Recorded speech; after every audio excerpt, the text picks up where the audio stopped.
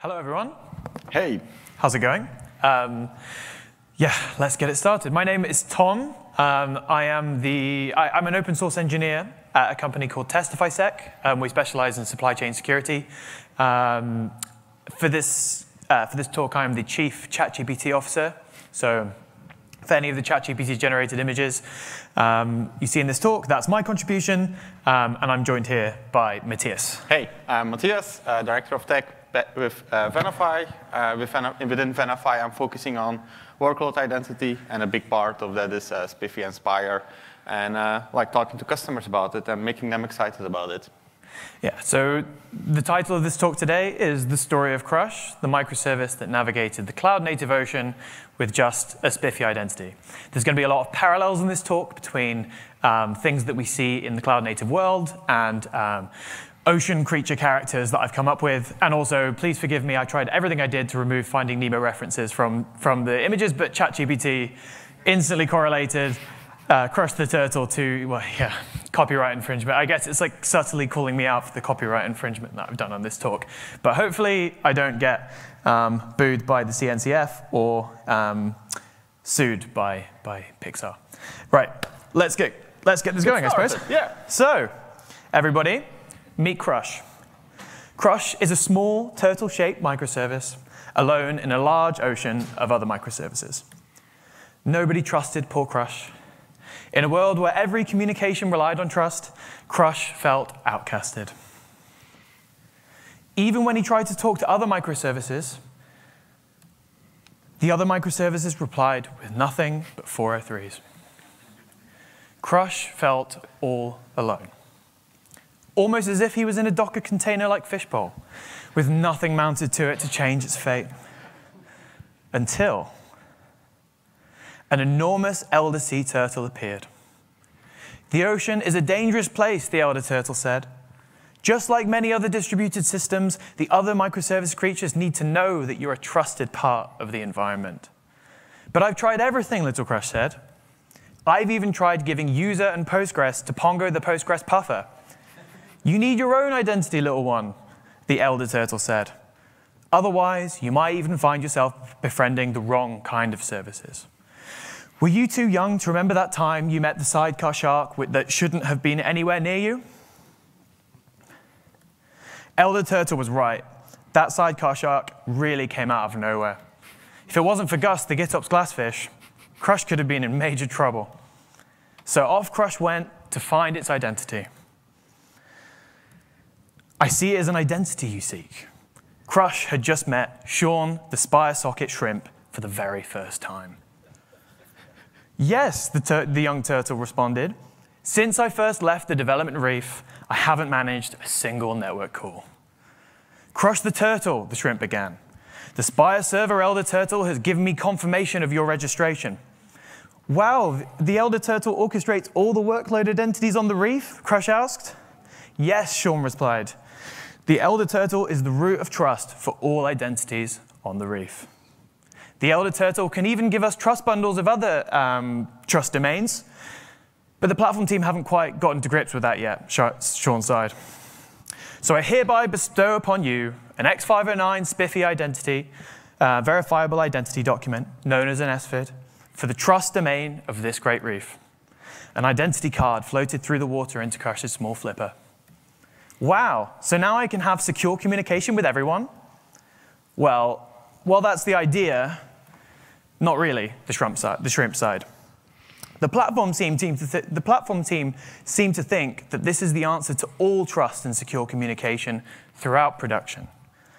But in reality, I swear most cloud services that we use don't accept it, and what's possible when talking to some of the older service fish that are swimming around, I really don't know. I dread to think what would happen if you tried speaking with Terrence the Tomcat server, Trout, with one of these.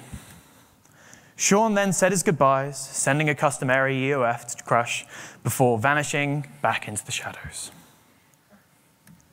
I can't wait to start communicating with the rest of the services in production, Crush exclaimed, and I know just who to start with on the list. Crush jumped onto the East Australia current to prepare secure communication with his first 2B POW. Well, with the web server whale, Crush yelled at the top of its lungs. Sorry, Crush, you know that this communication is not secure, Wilma groaned. No, look, I have an identity now. Crush took out the SVID and laid it out on a flipper. So now what we're going to do is we're going to stop the story for a moment while Mattias shows us a little demo of what a SPIFFE ID or an SVID looks like.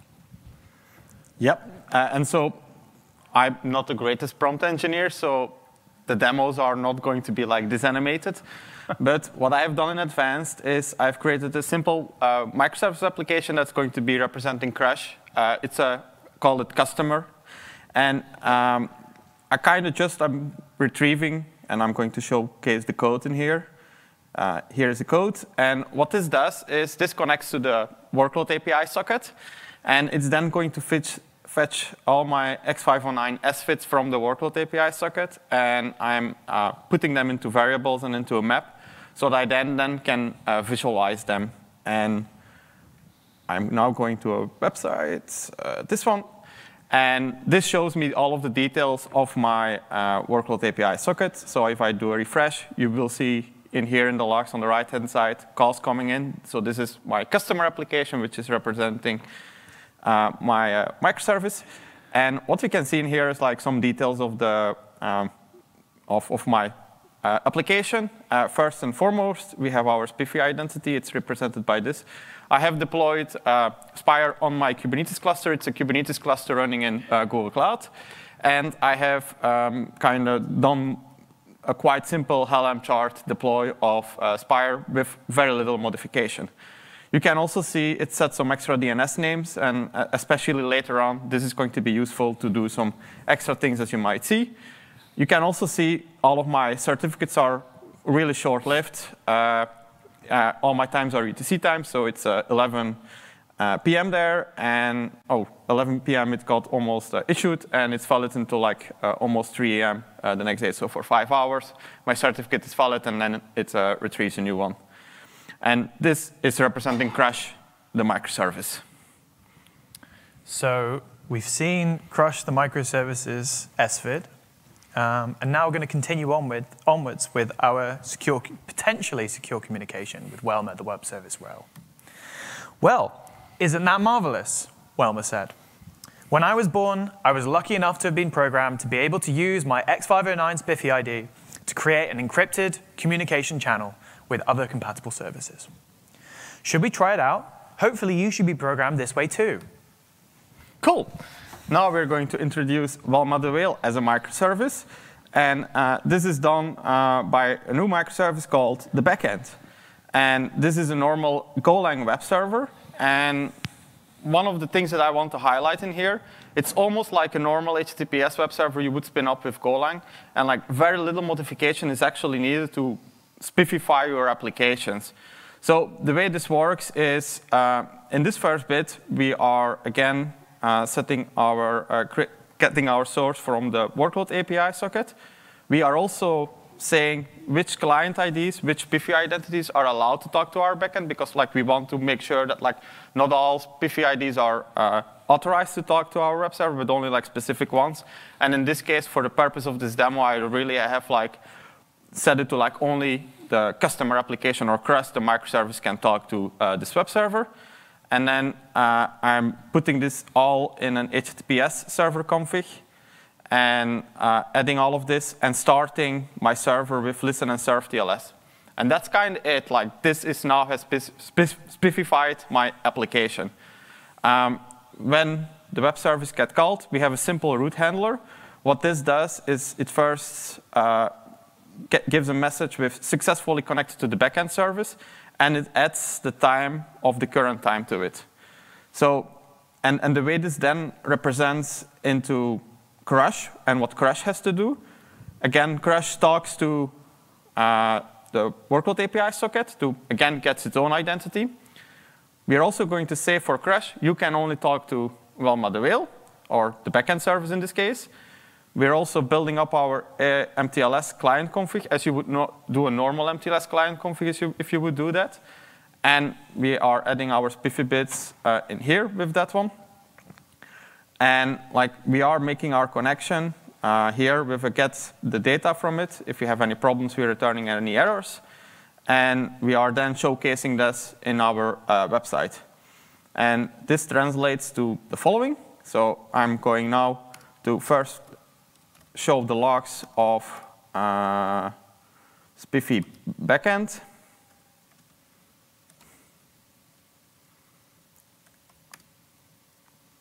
So I'm watching the logs of the SPIFFE backend, and I have a simple website with all different buttons that are going to do the actions of today. And we're going to start with the SPIFFE native mTLS action, and I'm going to click this. And you can see here I have got a response from SPIFFE Spire, and it showcases the SPIFFE backend. So on Crush, the microservice also know who I talk to. On the backend, you can also see that it has identified that it's coming from the customer, and it has responded with this message, and this matched this one. If I press the button again, it does a new call, and it updates this. But what if you have a rogue customer? So I have deployed the same microservice. It's actually the same microservice with the same credentials, but with a different identity. So when I now am going to do is I'm going to repeat this call and doing SPIFFE native mTLS. And you see I'm getting an error back with a bad certificate. So even though this identity is part of the same trust domain, because I'm literally saying only Crush can be authorized to talk to me, this still gets denied and it still gets the bad certificate back, even though they have the same root of trust. And you can see this is being logged here, and this is the identity of my rogue issuer. I literally call it rogue for simplicity.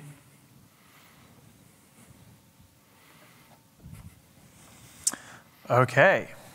So we've just seen Crush speaking to Welma, the microservice whale, successfully with using SPIFFE's native libraries in Go to configure the web services appropriately. Yeah. As we'd expect, that works absolutely fine. And there are other great libraries out there. You can do this in Java. Java has a library. I know Python has a library. So most popular programming languages by now have libraries for kind of spiffifying your applications. So even for Terence the Tomcat server, there is hope.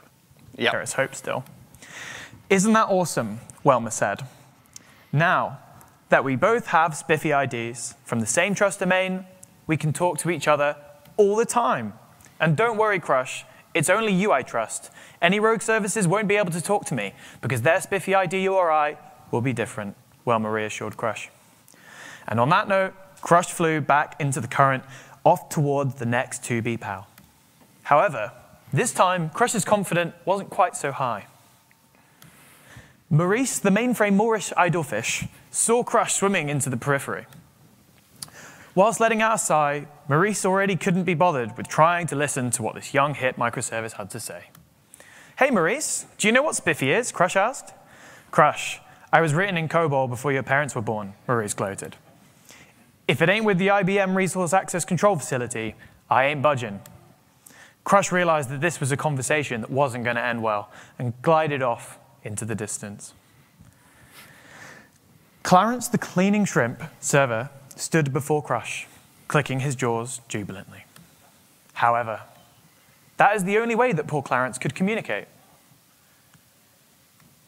Crush turned around to see an octopus floating above them. I'm Erica, the envoy octopus, said the red creature. Poor Clarence was written in PHP. He doesn't know what SPIFFE is, Erica continued. But there is good news. That is why I'm here to help, young Crush. But how does that work? Crush replied, feeling confused. I am configured to handle requests on behalf of Clarence here. Hand me your SVID, and I will ensure that it is trusted. If all is well, I'll make sure I send on your request to Clarence. Wow, thank God you're here, Erica, Crush chuckled. Let's give this a try. Cool, now we're going to Envoy proxy demo. So first, I'm going to showcase the code again. So I have a simple HTTP service, and there's not much to say. I have a handler in here in the same way as I had a handler in my mTLS native application. And I'm starting this time on HTTP listen and serve, so no HTTPS. The handler in here of the information I'm getting back is the same as the previous service, just for simplicity's sake. But It's a simple HTTP server, so it can be everything. This is written in Go as like that I know best, but like can be any language. Even if you buy like enterprise products, it can be that. And what I've done is in the deployment, and now I'm going to the deployment, I have configured Envoy as a sidecar container. You can see Envoy being configured here. And that has mounted in an Envoy config, and we're going to take a look at that quite closely, as well as the SPIFFE workload API. And it's also configured to be served on port 8080. That's my SPIFFE HTTP backend, and my container port is 9001. So when I go to my config map, and this is like an Envoy config, and you can look at that as like what Istio would configure on your behalf, but I've now actually configured this myself, and you can do that as well. You don't necessarily need Istio for this. It's first and foremost, and it's a bit templated in with Helm, but this is actually going to request to the SDS, the secret data storage kind of thing. So like it's going to talk to the workload API, and it's going to request this specific SPIFFE certificate. So like this is going to be requesting the HTTP backend SPIFFE certificate. When I scroll down a bit more in the config, you will see in here that it's going to do some validation context, and it's going to match the type subject alternative names with like the URI, and it's going to match this with our customer SPIFFE identity. So Envoy is for us going to do the authorization on behalf of our HTTP microservices. So it's not only going to put mTLS in front of it, it's also going to do the authorization for us. And then a bit further down in the config, we are saying this is the trust domain, and where it can find also like the SDS socket, which is part of the SPIFFE workload API. And we are serving like this as well over port 8080. So when I now go to my application, I'm going to showcase the logs of the SPIFFE HTTP backend in this case. And they are going to be a bit longer as it's Envoy logs. So I'm now going back to here, and I say like SPIFFE with Envoy and an HTTP backend. So from Crush, the microservice perspective, it's just a normal mTLS call. So like we saw earlier, the mTLS call that it did for the SPIFFE native backend. For the HTTP backend, it's actually the exact same call, and there's nothing needs to be changed. So like because Crush is SPIFFE native, it does like handle the HTTP backend as it would be SPIFFE native as well, only Envoy is in front of it. So when I do this again, what we will see, and I always need to look into the logs in here, we can see that it has matched this with like the SPIFFE customer one, and it does all of the validation. And to showcase that the validation works, I'm going again to my rogue application, and I'm going to repeat this call. And again, I'm getting like the failed one. And you can see in here that it's connection verify failed because the SPIFFE identity didn't match. So we are, again, protecting our workloads, and we are able to verify everything in there. OK, awesome. On with the story. Yet another successful request. I'm on a roll, shouted Crush. Now I better find the crabs. Tokens, please. Santiago, the S3 bucket crab, blocked Crush's path. For access to the bucket, Crush needs the token. Santiago, the S3 crab, was different to others. Santiago only accepts tokens as a form of authentication. Unless Crush wanted to exchange an X509 SVID for AWS credentials with Angus, the AWS Anywhere anglerfish, feel free to research AWS Anywhere further out with this story. But yeah, unless he wanted to speak to Angus, Crush would have to find another way of getting a token. The poor platform team just didn't have time to configure Angus to perform such magic. Crush felt all hope was lost until Sean the SpireSocket shrimp reappeared. You can request the token from me, Crush, Sean lamented. Please note, though, that conversely to X509 SVIDs, JWT SVIDs must be minted directly from the Elder Turtle Spire server in real time. please proceed with caution. Go forth with your token, though. Just make sure not to give it to untrusted parties, Sean warned. Yes, the token. We love the token. Now I authorize you to make requests to my bucket, Antonio chuckled. And without further ado, another demo. Yes, and now we're going into AWS S3 connection with JSFIT. I explained earlier already that my Kubernetes cluster is running in GKE, so it's Google Cloud, but I want to talk to AWS. So as part of my Spire setup, what I've done is I have configured an OIDC endpoint, which is publicly available, and which then can be used by external services to verify the JOT keys that I get issued to my applications. And this is like the well-known path that like is of an OIDC endpoint. And I have configured this in AWS. I'm going to log on a bit, but like this is my OpenID Connect configuration. And I'm trying to see where it is. This is the provider that's configured. And it has like everything set up. And then what I've done is I've created a role. It's called the demo SPIFFE role. And this has permissions to do S3 requests to two buckets, to a bucket, the Mattias SPIFFE demo bucket. And if I go to the trust relationship, in here it's set up that it needs to use the federated ARN that I was showing earlier with my OIDC one. But it's also going to do the verification again of the SPIFFE ID. And I'm going to make this a bit bigger, that it's like better readable. And here you can see this. So we have the audience set to demo. So you can add audiences to your JOT requests. And in this case, I'm doing demo.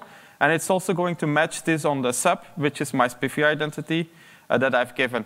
And that's how you, again, like you can do fine-grained access control to like cloud providers, because like you can really add the SPIFFE identity to your cloud provider roles and like do the matching based on that one. And I think I'm right in saying that in this case, it supports wildcarding for if you wanted to say like anything within a particular namespace or something like that. Yeah. And so this like, I have the permissions to read from S3, from my S3 bucket, and I have set up the trust relationship between the role and the federation thing. I also have like an S3 bucket demo. I'm going to refresh to showcase that it's fully empty. And before actually doing the demo, I'm quickly taking you through the code and how this works. So I have AWS set up, and actually it's fairly simple code. And from a code perspective, it's like you would be running your application as natively in AWS. So like in the code itself, there is nothing that really hints towards SPIFFE or Spire. So it's set up like a new session with the AWS config. I have added a region in here that I want to talk to. And then I'm creating a new S3 instance, and I'm getting an object, for example. And I'm reading this out and showcasing this, and you will see this in a bit. So in the code itself, there is nothing like that points to S3 or to SPIFFE Spire better. So you might ask how this works. And to be able to showcase this, I've added a small extra, when I go to the Docker file of my application, besides my SPIFFE demo binary, I've also added a binary called SPIFFE AWS assume role. It's something originally created by Square, and they have publicly blogged about it, so definitely check that out. And this can then be used in conjunction with your AWS config. So I have like added an entry point with an init container to my customer application. And what this does is it creates an AWS config file. And it's going to create a default profile. And it's going to set the credential process. So like that's something that AWS by default has. And when you're requesting an AWS credential, it will see this line. And it will then run the following binary. And what this binary does is make sure that it requests it from the SPIFFE API socket, and it's going to form the JOT token in the right way so that it can be presented to AWS, and you get authenticated and authorized to AWS. So you can see the credentials. You need to give the role that you're going to assume, so the role you saw earlier in AWS. You need to set the audience, which is demo in this case, and you need to give like where your workload API socket is. And the way this gets done is through an init container. You can see this is the init container that gets run. And we have like the AWS config file mounted as a volume mount. So this is like an in-memory one. And then my SPIFFE customer application consumes this. And one of the things I had to do extra is set 2 environment variables, and it's this. And these are common AWS SDK environment variables. So like every AWS SDK is aware of these. And that's the AWS config file, where the config file can be found, as well as it needs to load that config file. And that's all that needs to be done. So when I now go to my application back, first, I'm going to show that when I retrieve a file from an S3 bucket, it's going to give an error, because my S3 bucket is empty. When I now do a write of the file to S3 bucket, it has successfully uploaded a test file to my bucket. And when I'm now going to do a refresh in here, we can see the test file has appeared. And when I retrieve the file again,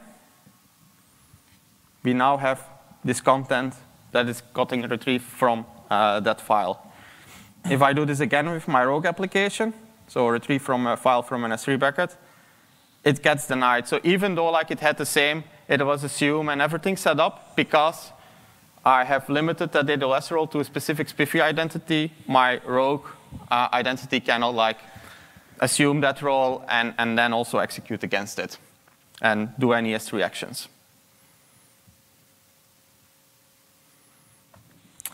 OK, so on with the tour. My first network call to a public cloud service. So cool. Crush was on top of the world. You can authenticate to many other services just like this, Antonio said. You can even authenticate to GCP like this, but they don't quite support X509 SVIDs just yet, Antonio smirked. Huh, not according to Gerald the GKE jellyfish, Crush said. Oh well, maybe that's a new feature. At least we'll make loads of money on egress charges, said Antonio. Evil, evil Antonio. Exhilarated by the rush of being able to read from an S3 bucket for the very first time, Crush was ready for the next network call. An elderly microservice turtle stood in the way of Crush as he was wandering through the reef. Hey kid, name's Malvin, the elder turtle said. The project manager told the development team that I ain't worth evolving, Malvin said. Don't worry, Malvin. I'm sure the development team could use my source code as prior art for yours, Crush said optimistically. Crush, I'm a Perl web server written by a solo dev. I'm not even sure what happened to that guy because I haven't been changed since 2009, Malvin said. I haven't even had so much as a security patch since I was shoved into a container and deployed to Kubernetes 5 years ago. My days are numbered, pal, but I wish you the best of luck with your new identity. Malvin skulked off into his home. Crush had only one more service to visit. One that many requests had been made in the past, but to no avail. Pongo, the PostgreSQL puffer, stared longingly into young Crush's eyes. Poor Pongo had been by far the best to Crush in the days of no identity, but still had been unable to help. I have an identity, Pongo, announced Crush. How exciting, replied Pongo. I'm hoping that you can now see me as an authorized user. I'm so excited to know all the exciting things you hold in your tables, Crush said. All you need to do is validate the SPIFFE ID inside the SVID, and that is in the URI SAN.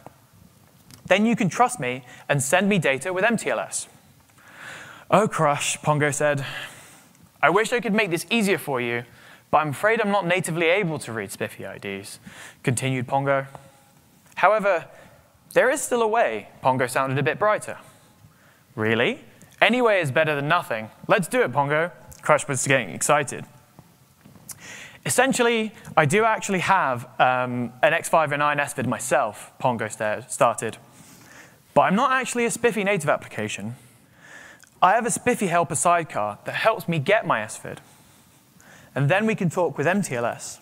However, I'm not able to inspect the SPIFFE ID in the URI SAN of the X509 certificate.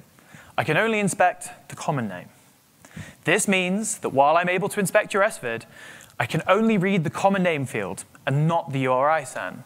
The Elder Turtle Spire server is configured to only show your server's account in the common name and not other information, like the namespace you reside in or even the trust domain. Oh, Crush muttered. I think that will be OK, though, provided you're happy with that, Crush asked. Well, this is as good as I can do, so it's good enough for me, said Pongo. Let's give it a try. Cool. Last demo of today. So we're now going to showcase PostgreSQL with the SPIFFE helper. And as Tom already explained, PostgreSQL is not aware of SPIFFE. So we can use X509 SFITs, but we are going to use the CN. And as you can see in here, it has set this to SPIFFE customer. You can add these DNS entries when you are registering your workloads. Registering workloads can either be done manually or through automated processes, like you have the SPIFFE controller manager for Kubernetes. That's what I'm using, so that's why it's translated to the service account, as that's the default that it takes. And for the purpose of this demo, this was more than good enough. But indeed, for your production setups, you might want to go to something more specific. What I actually had to do to get this up and running is I've run PostgreSQL, and next to it, I've run the SPIFFE helper as a sidecar container. To PostgreSQL, I had to make very little changes, and more on that in a bit, and the SPIFFE helper. And they share volume in memory, where then the certificates get exchanged between. And to showcase how the SPIFFE helper works, I'm immediately going into the config file of the SPIFFE helper. And what you are saying there is when the SPIFFE helper comes up, it connects to the workload API socket. It's going to retrieve the SPIFFE SFIT, and it's going to write this to a specific folder that you've set, in this case, opt PostgreSQL cert. And it's going to name the files with a specific name, in this case, the SFIT file name, and everything around here. And because PostgreSQL is not able to automatically detect file changes, as our SFITs are really short-lived, our certificates are very short-lived, only 5 hours.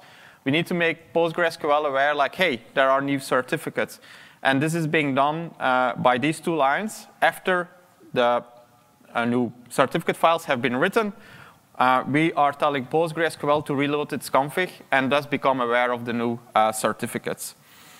And on the PostgreSQL side, I then had to enable SSL. I also had to make I did a few things to make it very easy to get PostgreSQL up and running. First of all, it's when PostgreSQL initially comes up, it creates a database called TestDB. That's where we're going to write to. I'm also creating a SPIFFE user, and you can see this is a very secure password, but we're not using the password, so I don't care about this too much for this part. And I'm creating a table and granting select. And you might ask, why do I don't care about the password that I've set here? It's when I go to my HBA config, and that's how you tell to PostgreSQL how to do authentication. I'm saying here, everything that comes in from the public needs to do certificate authorization. So you can only do certificate authorization, not username and password. And how this looks like on the side of Crush is I have 2 methods. I have a PostgreSQL retrieval handler as well as a PUT handler. But it's a setup PostgreSQL connection that has all of the SPIFFE bits. So if you have an application that makes lots of PostgreSQL connections, you can really abstract this away into one method and do this once. And it's a bit the same as initially with the mTLS call. We are getting our certificate from the workload API. In this case, on Crush side, we are hacking, we're doing authorize any, but you can further limit this. But for the purpose of this demo, I did this. And then it has the normal connection string request to PostgreSQL. And you can see here that I'm doing the connection string. I'm adding here the mTLS bits for SPIFFE. And I'm opening the database with that config file. And I'm pinging this kind of thing to make sure that everything is correctly set up. And then for the input, I am generating some random names and also the date and time. And I'm inserting this. And then for retrieval, I'm just retrieving that whole table. So when I'm now going to PostgreSQL, I'm going to write to PostgreSQL. And you can see in here, it's state inserted successfully. And I'm doing this again. So I now have 2 records inserted. So when I now do retrieve from PostgreSQL, it has a few more because I did some tests earlier. But you can see these are like the last 2 names I've inserted, and they've been doing. And I'm able to do like these PostgreSQL calls. When I do this with my Rogue application, when I try to retrieve, PostgreSQL denies this because it isn't aware of the SPIFFE identity, and it's not allowing the connection in. And this is all happening based on the common name. So even though you cannot really use the SPIFFE identity of it, you can at least switch to short-lived certificates for this one that are issued by your Spire server and make this work. And this is kind of showcasing that even in hybrid approaches, you can still use SPIFFE and Spire without any problems. OK, awesome. One of the more obscure ones, but nonetheless a way around forward. Yeah. OK, let's wrap this up. Finally, Crush began. I can now speak to you, Pongo, but also to a large selection of other services all across production. Crush had been on the best journey yet.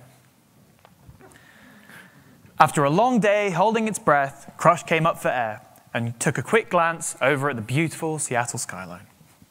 According to Rhonda, the RSS Rockfish, there's even a security conference on. Cool. While not everything had gone perfectly, Crush could now at least have a way of hopefully keeping the same identity for life. With time, more and more services in the ocean would support it as a means of secure communication. And hopefully, even services in other reefs, such as GCP Reef and maybe even Azure Reef, will come together to make the ocean one big, friendly, secure place. Thank you very much. If you'd like to take a look at the source code that Mattias brilliantly wrote for all the demos, please take a look at the QR code that's on the top right. And yeah, thank you for coming. And yeah, hopefully that was entertaining and yeah, a bit of thank fun. you all.